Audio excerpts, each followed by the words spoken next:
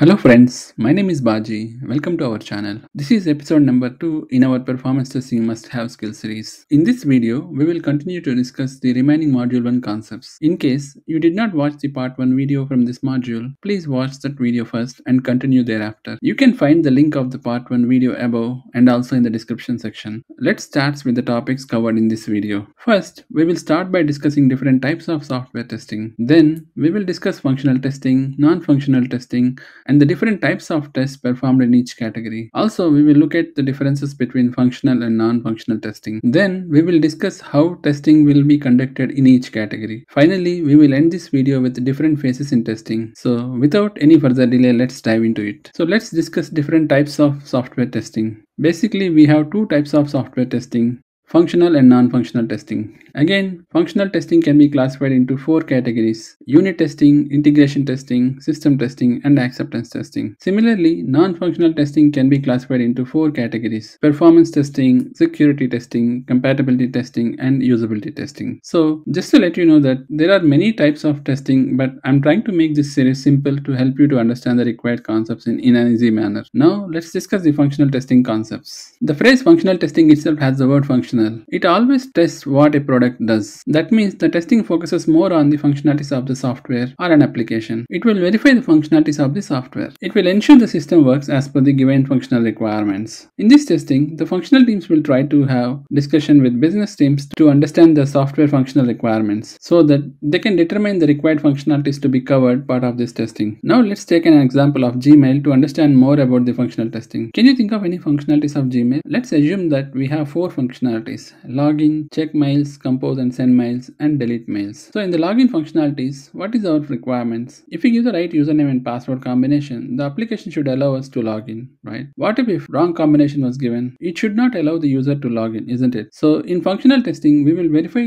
if the login functionality is working as per our requirement. Similarly, in our check mails functionality, our requirement is to allow us to check the new mails or existing mails. In the case of compose and send mails, it should allow us to compose new mails and send it to our recipient, isn't it? Also, if you want to delete some junk mail, it should allow us to delete them, right? So in functional testing phase, we will validate whether all these functionalities are working as per requirements. I hope you got some idea about functional testing. If you have any questions, don't hesitate to mention it in the comment section. Now let's look at different types of functional testing. Basically, there are 4 types of functional testing: unit testing, integration testing, system testing, and acceptance testing. Now we will look at more about these testings. Let's start with unit testing.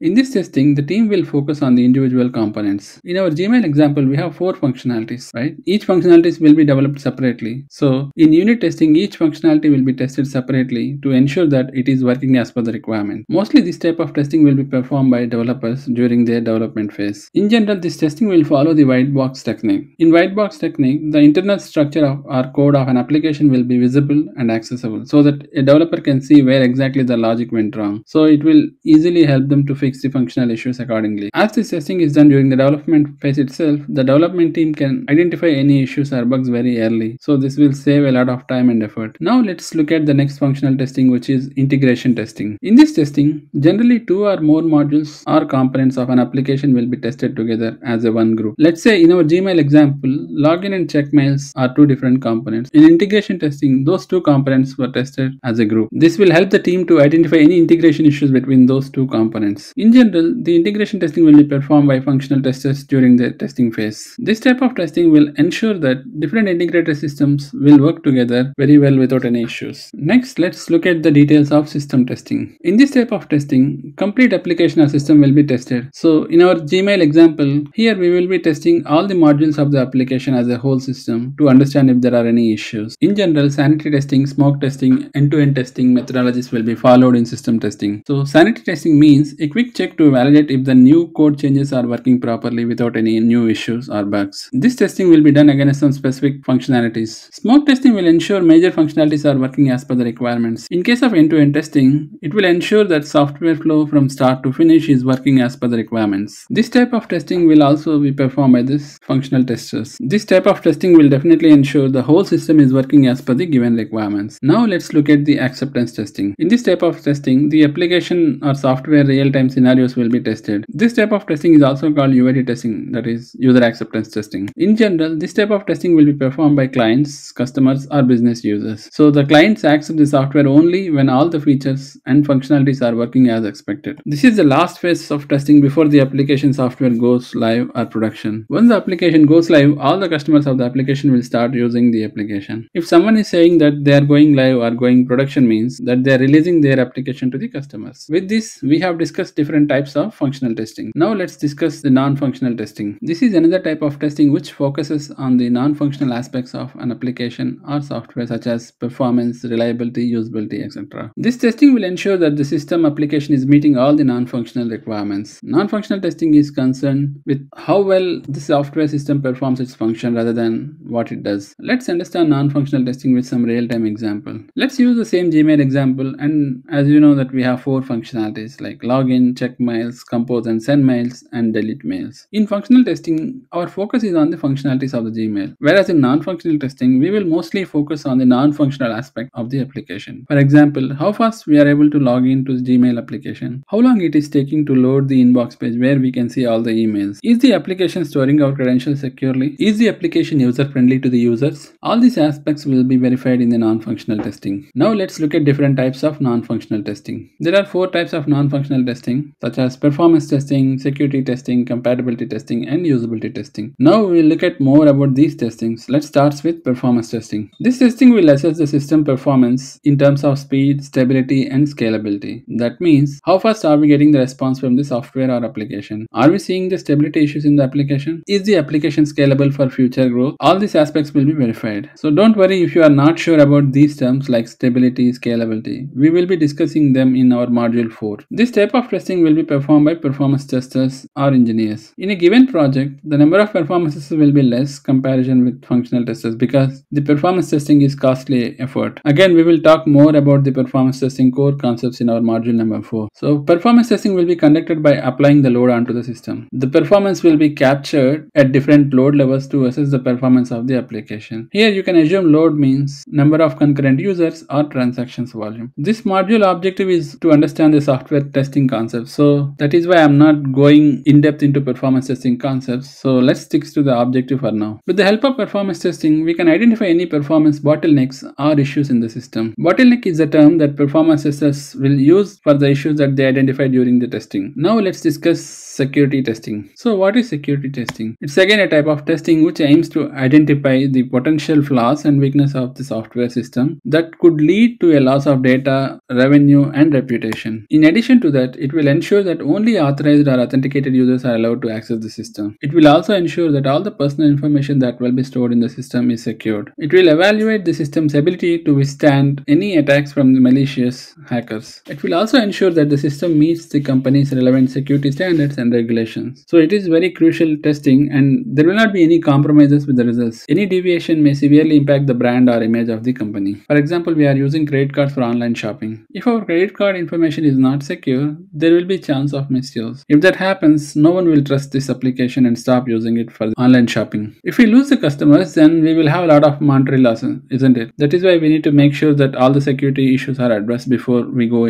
live. Now let's discuss about compatibility testing.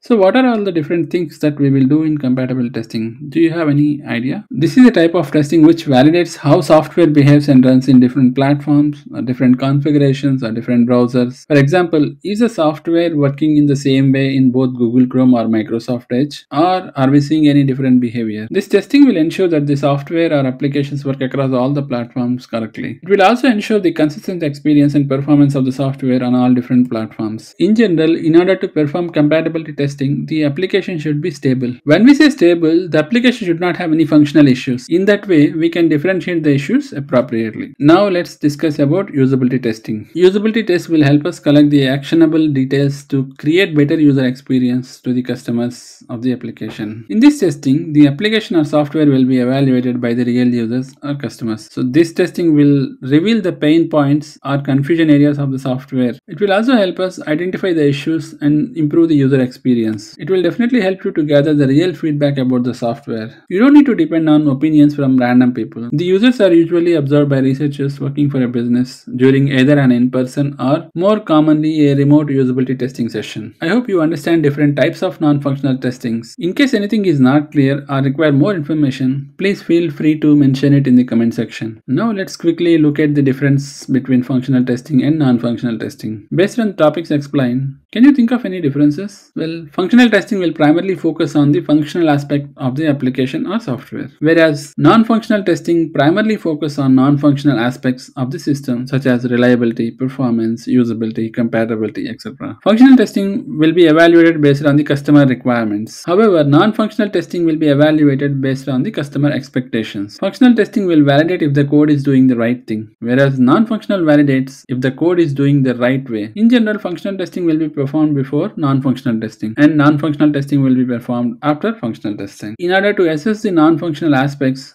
we need functionalities to be working as per the customer requirements. If the functionality itself is not working, then there is no point in validating the non-functional aspects. So before we start any non-functional testing, we should make sure that the application is functionally stable. I hope you got some clarity on the differences between functional testing and non-functional testing. Now let's discuss how this testing will be conducted by the teams. First, let's start with the functional testing. In functional testing, all the testing activities will be carried out in two ways: manual and automation. In the manual testing, the tester manually browses through all the functionalities of the software or an application and report all the bugs. In automation, the testing will be carried out using some tools. So in the automation testing, testers will set up framework and create test scripts that automate user action. Some of the commonly used automation tools are Selenium, Cucumber, and Catalan Studio. Just to let you know that there are so many automation tools available in the market, but I just named few among them. Generally, teams will choose specific tool which meets their requirements and budget. Now let's talk about non-functional testing. Except usability testing, all the non-functional testing will be carried out using tools. For performance testing, team will use LoadRunner, Apache JMeter, Gatling, IBM Rational Performance Tester, etc. For security testing, teams will use SonarQube, Neuralink, Fortify, Black Duck, JetAttack proxy tools. For compatibility testing, team will use Browser Stack, Testing Bot, Lambda Test, and Test Complete tools. In this series, we will be learning Apache JMeter performance testing tool in the module number 6. Now let's discuss about different testing phases. These are the common phases that all the testing teams will follow. Depending on the process in the company, there may be some additional phases. Just keep that in mind. Our first phase is requirement gathering. In this phase, all the testing requirements will be gathered and analyzed. In this phase, the scope of testing will be determined, like the functionalities that will be tested and the functionalities that will be skipped. In general, the test manager or lead will gather all the necessary requirements. Second phase from the list is test planning. In this phase, all the gathered requirements will be documented. Along with that, the gathered requirements will be reviewed with the team so that the testing scope will be finalized. In the test planning phase, timelines for the testing and also the supportive resources information will also be finalized. Usually, test manager or lead will conduct this phase. In the third phase, which is test case or script development, the testers will develop the test cases or scripts for the in-scope functionalities. Along with the script development, they will also work on the test data setup activities. Generally, test engineer will work on this phase. Fourth testing phase from our list is environment setup. In this phase, teams will closely work with infrastructure teams to set up the environment, which is closely simulate the conditions of the production environment. This will validate all the connectivity with the downstream systems or vendor environments. Once the environment setup is done, teams will do quick sanity tests to make sure the functionalities are working as expected. After the environment setup, team will start the test execution phase. In this phase, test cases or scripts will be executed and the results will be shared with the project teams. Any issues will be tracked using defect management tool like Jira. Once the issue has been fixed, they will be retested to make sure that they are working as expected. The final testing phase is test closure. In this phase,